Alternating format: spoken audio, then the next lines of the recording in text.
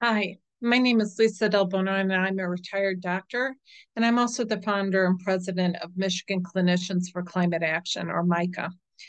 A couple weeks ago, an active, previously healthy 18-year-old was placed in the ICU on a ventilator after poor air quality related to the Canadian wildfire smoke triggered an acute asthma attack.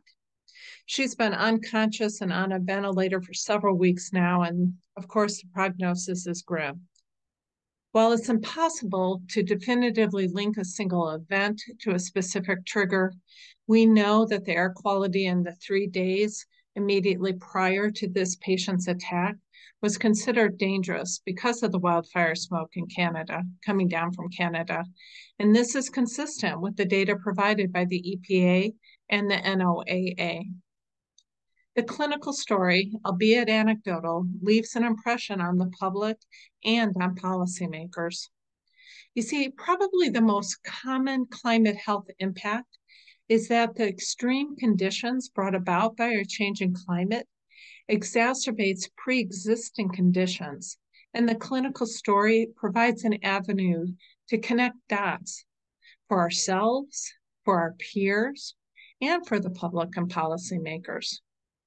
When advocating for meaningful change, the clinical story, informed by evidence-based data, is our superpower, and MICA would like to record your clinical story. If you're a health professional, what are you seeing in your clinic? Do you see more patients presenting with cardiovascular or respiratory or cerebral events after recent floods, power outages, ice storms, hazy smoky days, or extreme heat events?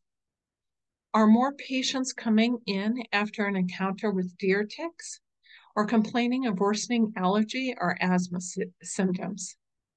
These are just a few climate health impacts that we're starting to see in Michigan today. Contact MICA today using the QR code that you see in front of you.